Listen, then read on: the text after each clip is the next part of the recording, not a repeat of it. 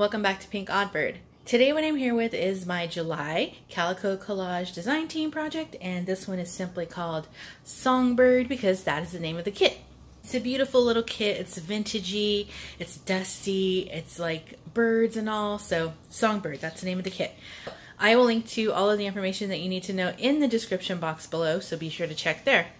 And I want to give a little shout out to Kim. Thanks for your help on this cover while I was working on it. I appreciate that. And all right, so let's go ahead and take a look on the inside.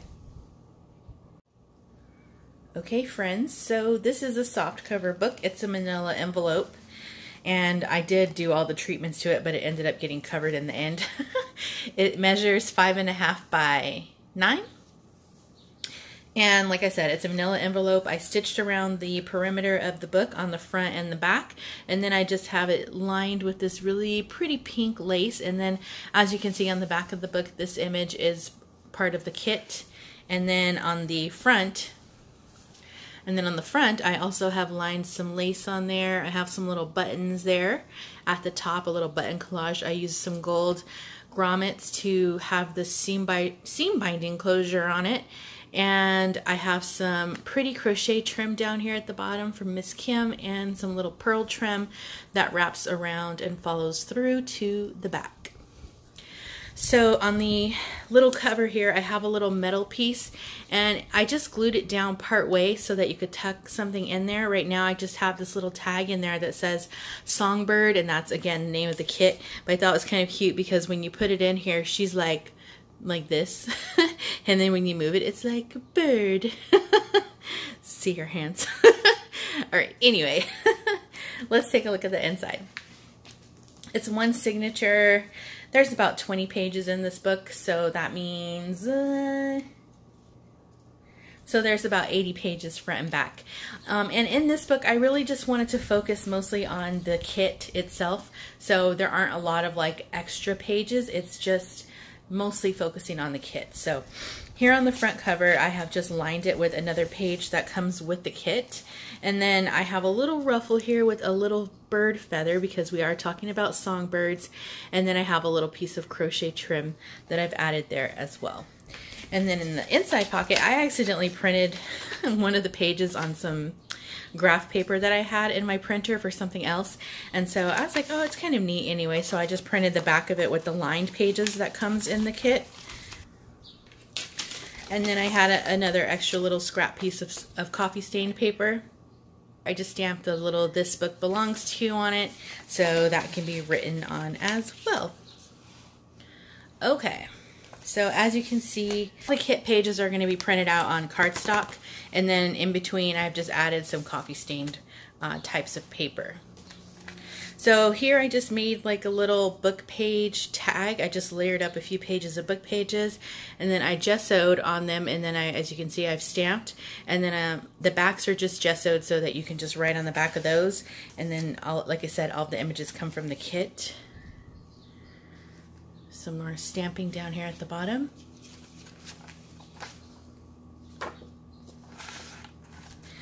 And I stamped out a little feather here. I'm trying to really keep with the recurring theme of birds and music, because bird song.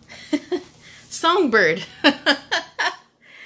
Alright, so another beautiful image. I love when they come with these lined pages in the kit. So pretty. And then I just made a belly band out of one little piece. And then these little tags I backed on coffee stained paper and stitched around those.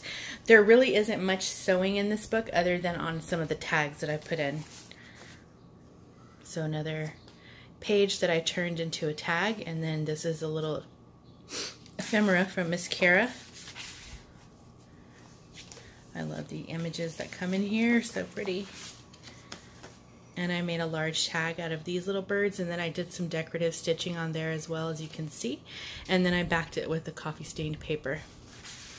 Sorry if there's a little shake. It's really hot today. So the window's open, so there's a little breeze coming through. So another piece here backed on coffee paper. And then in here I just have a little tag and then a little Monopoly piece. And then this is, well, it has a little nest on there, but I made one of my Potucalopes. And then of course, as you know, it flips open just like this. and then you just fold it back up.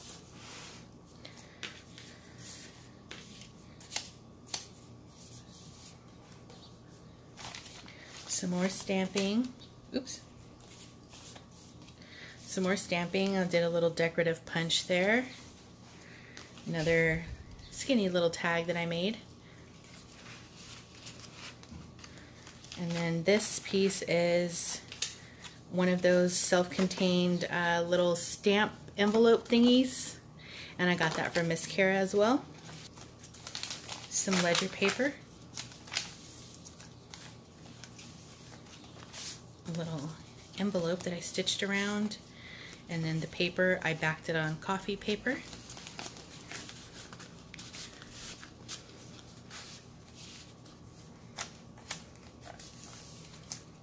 Music notes, another one of my book page tags, and then another little coffee back tag, and then this is a little flip up here.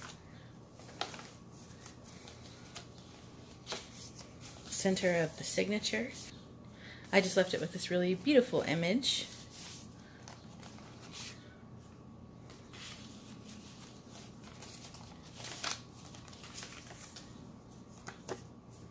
Oops, upside down.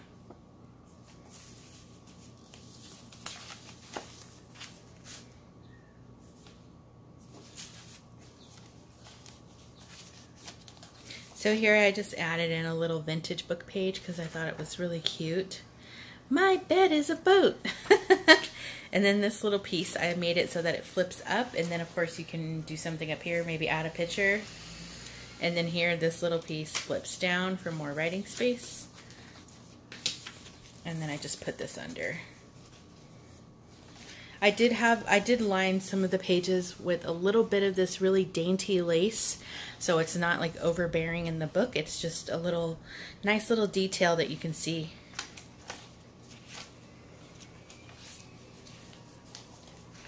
Another one of those tags.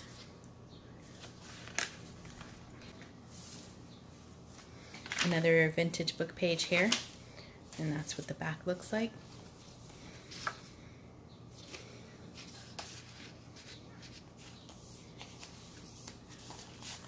Little coffee paper tag, and then another one of those Rita, hey Rita, a little Rita flip. I add a little trim there. A little, you can use maybe the back to journal and maybe mount a photo on the front of that, but super pretty. And then just a little Project Life card, and that's just tucked in under some of these little scraps of coffee paper here.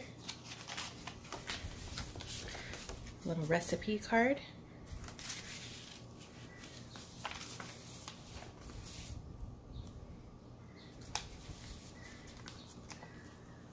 I think this book is so pretty. So here I did another feather, and then it opens out, so you can do some more writing here, and then it's also a little pocket, so you have these two little pieces that just tuck in.